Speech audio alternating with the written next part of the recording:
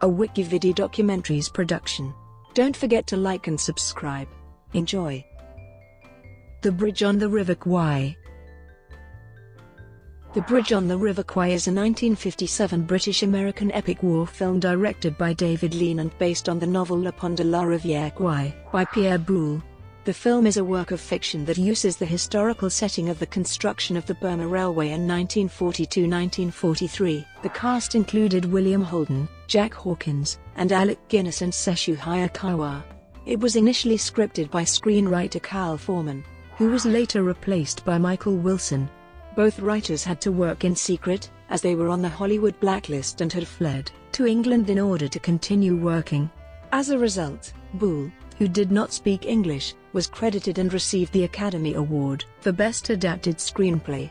Many years later, Foreman and Wilson posthumously received the Academy Award.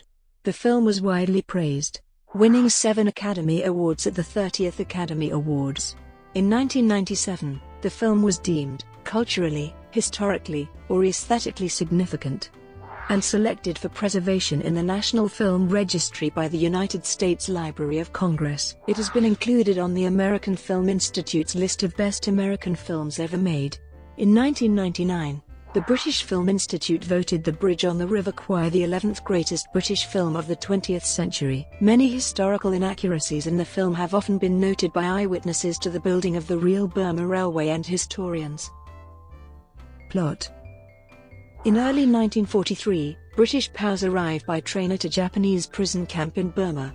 The commandant, Colonel Sato, informs them that all prisoners, regardless of rank, are to work on the construction of a railway bridge over the River Kwai that will connect Bangkok and Rangoon. The senior British officer, Lieutenant Colonel Nicholson, informs Sato that the Geneva Conventions exempt officers from manual labour. He later informs his officers that he had no intention of attempting an escape and forbids them from doing so, not because it's supposedly impossible, as Sato claims, but because they had been ordered by headquarters to surrender, and an escape attempt could be seen as a treasonous defiance of orders.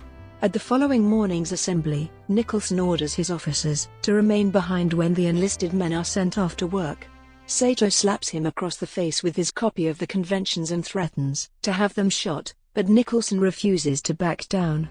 When Major Clipton, the British medical officer, intervenes, telling Sato there are too many witnesses for him to get away with murdering the officers, Sato leaves the officers standing all day in the intense tropical heat. That evening, the officers are placed in a punishment hut, while Nicholson is locked in an iron box. Meanwhile, 3 prisoners attempt to escape. 2 are shot dead. But United States Navy Commander Shears gets away, although badly wounded. He stumbles into a village of natives who nurse him back to health, and then help him leave by boat. Nicholson refuses to compromise. Meanwhile, the prisoners are working as little as possible, and sabotaging whatever they can. Should Sato fail to meet his deadline, he would be obliged to commit ritual suicide. Desperate, Sato uses the anniversary of Japan's victory in the Russo-Japanese War as an excuse to save face and announces a general amnesty, releasing Nicholson and his officers from manual labor. Nicholson conducts an inspection and is shocked by the poor job being done by his men. Over the protests of some of his officers, he allows Captain Reeves and Major Hughes to design and build a proper bridge, despite its military value to the Japanese, for the sake of maintaining his men's morale. The Japanese engineers had chosen a poor site, so the original construction is abandoned and a new bridge is begun downstream. Shears is enjoying his hospital stay in Ceylon with a beautiful nurse, when British Major Warden informs him that the US Navy has transferred him over to the British to join a commando mission to destroy the bridge before it's completed. Shears is appalled at the idea of returning to a place from which he nearly died during escape. He confesses he is not an officer, but merely had appropriated an officer's uniform prior to his capture, expecting that this revelation will invalidate the transfer order. However, Warden responds he already knew the truth, and tells Shears that the American Navy's desire to avoid dealing with the embarrassment of his actions is the very reason they agreed to his transfer. Assured that he will be allowed to retain the privileges of being an officer and accepting that he actually has no choice, Shears relents and volunteers for the mission. The commando team consists of 4 men. Meanwhile, Nicholson drives his men hard to complete the bridge on time. For him, its completion will exemplify the ingenuity and hard work of the British Army for generations, long after the war's end. When he asks that their Japanese counterparts join in as well, a resigned Sato replies that he has already given the order. The commandos parachute in, with one man killed on landing, leaving 3 to complete the mission.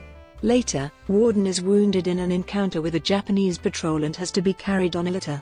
He, Shears, and Canadian Lieutenant Joyce reach the river in time with the assistance of Siamese women bearers and their village chief, Kun Yai. Under cover of darkness, Shears and Joyce plant explosives on the bridge towers below the waterline. A train carrying soldiers and important dignitaries is scheduled to be the first use of the bridge the following day, so Warden waits to destroy both.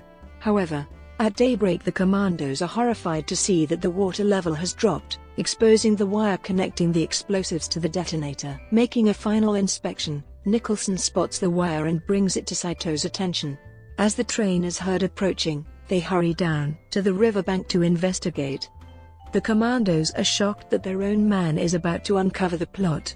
Joyce, manning the detonator, breaks cover and stabs Sato to death. Aghast, Nicholson yells for help, while attempting to stop Joyce from reaching the detonator.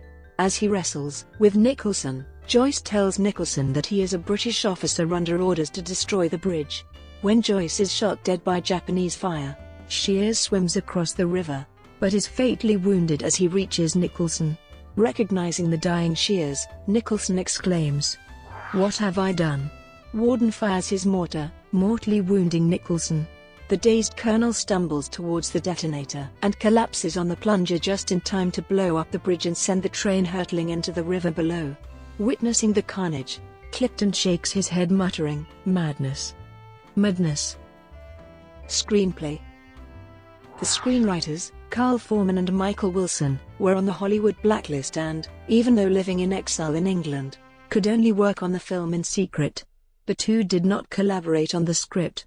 Wilson took over after Lean was dissatisfied with Foreman's work. The official credit was given to Pierre Boulle, and the resulting Oscar for Best Screenplay was awarded to him. Only in 1984 did the Academy rectify the situation by retroactively awarding the Oscar to Foreman and Wilson, posthumously in both cases. Subsequent releases of the film finally gave them proper screen credit. David Lean himself also claimed that producer Sam Spiegel cheated him out of his rightful part in the credits, since he had had a major hand in the script.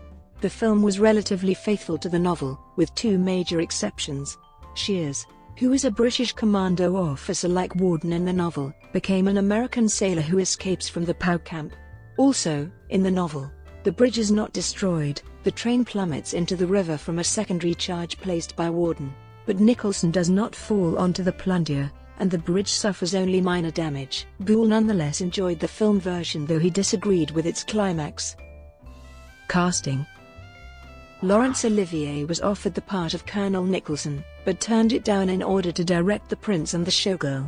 He later said that it was a sensible decision to go off and do love scenes with Marilyn Monroe rather than duke it out with Lean in the jungles of Ceylon. Spiegel persuaded Spencer Tracy to play Nicholson, but Tracy, who was American like Spiegel, and had read the book, emphatically told him that the part should be played by an Englishman. Lean offered Charles Laughton the part of Nicholson, but Laughton later refused, deciding that he couldn't handle the heat of Ceylon and the somewhat warlike, militant nature of the story. Ronald Colman, Ray Milland, Noel Coward and James Mason were among the actors that were considered to replace Laughton in the role. Alec Guinness, who had worked with Lean on Oliver Twist, eventually got the role. Spiegel approached Cary Grant for the part of Shears. Grant had read the book and was interested in playing Shears, but admitted having hemmed and hawed too much over script changes and the fact that he would have to go to Ceylon to shoot the film. Spiegel also approached Humphrey Bogart, who died before the film's release.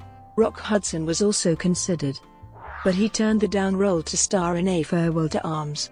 Montgomery Clift was considered for the role of either Shears or Joyce. Spiegel offered him a role in the film at a dinner which went horribly wrong, due to Clift's poor health condition on account of drug use. Filming. Many directors were considered for the project, among them John Ford, William Wyler, Howard Hawks, Fred Zinnemann, and Orson Welles. The film was an international co-production between companies in Britain and the United States. Director David Lean clashed with his cast members on multiple occasions, particularly Alec Guinness and James Donald, who thought the novel was anti-British. Lean had a lengthy row with Guinness over how to play the role of Nicholson. Guinness wanted to play the part with a sense of humour and sympathy, while Lean thought Nicholson should be a bore. On another occasion, Lean and Guinness argued over the scene where Nicholson reflects on his career in the army. Lean filmed the scene from behind Guinness, and exploded in anger when Guinness asked him why he was doing this. After Guinness was done with the scene, Lean said, "Now you can all fuck off and go home. You English actors. Thank God that I'm starting work tomorrow with an American actor." The film was made in Ceylon. The bridge in the film was near Kitchilgala. Alec Guinness later said that he subconsciously based his walk while emerging from the oven on that of his 11-year-old son Matthew, who was recovering from polio at the time, a disease that left him temporarily paralyzed from the waist down. Guinness later reflected on the scene, calling it the finest piece of work he had ever done. Lee nearly drowned when he was swept away by the river current during a break from filming. The filming of the bridge explosion was to be done on the 10th of March 1957, in the presence of Swrd Bandaranaike, then Prime Minister of Ceylon, and a team of government dignitaries. However, cameraman Freddie Ford was unable to get out of the way of the explosion in time, and Lean had to stop filming. The train crashed into a generator on the other side of the bridge and was wrecked. It was repaired in time to be blown up the next morning, with Bandaranaike and his entourage present. The producers nearly suffered a catastrophe following the filming of the bridge explosion. To ensure they captured the one-time event, multiple cameras from several angles were used. Ordinarily, the film would have been taken by boat to London, but due to the Suez crisis this was impossible. Therefore the film was taken by air freight. When the shipment failed to arrive in London, a worldwide search was undertaken. To the producers' horror, the film containers were found a week later on an airport tarmac in Cairo, sitting in the hot sun. Although it was not exposed to sunlight, the heat-sensitive color film stock should have been hopelessly ruined. However, when processed, the shots were perfect and appeared in the film. Brought to you by WikiVidi Documentaries. Would you like to know more?